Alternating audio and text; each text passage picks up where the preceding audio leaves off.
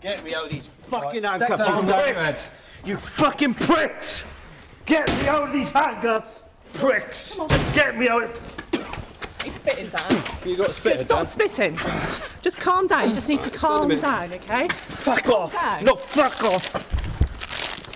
Fucking dickhead! Right, come on. We need to get fucking... Get a real job. If they were spitting, the guard would be put on them. They would be warned. We will say to people, we don't want to put this on you. This is the last resort, but if you continue your behaviour, you will use this piece of kit. It's to keep the officers safe and to keep the detained person under control.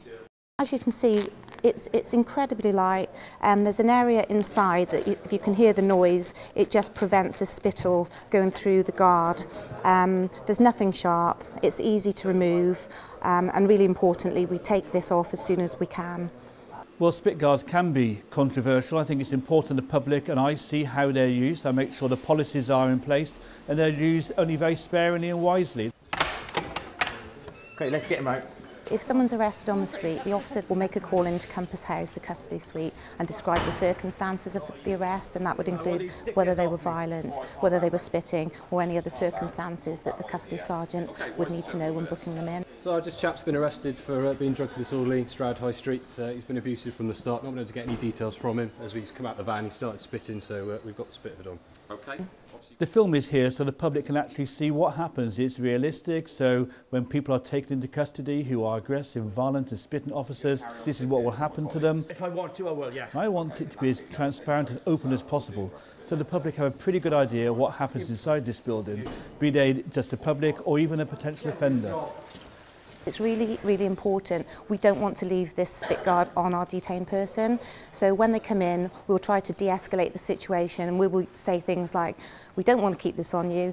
Are you going to stop your behaviour? Are you going to calm down? And that's part of our risk assessment that we would do with anyone. And of course, we'll look to remove that guard at the earliest opportunity. Find out where you live, through this door on the left.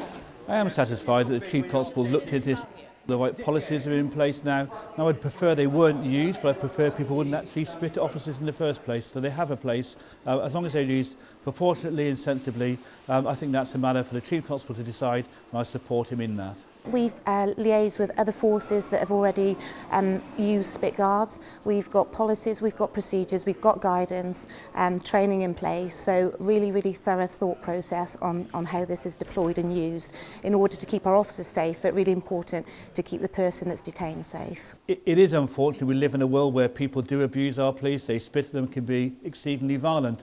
And I think there is a place for spit guards, provided the policies are in place. Just do it, just do it. I think it's come to this because we realise that it's unacceptable for people to spit at people, whether that's a member of the public on the street or someone spitting at an officer, and it's doing the right thing to keep our officers safe. You fucking pricks!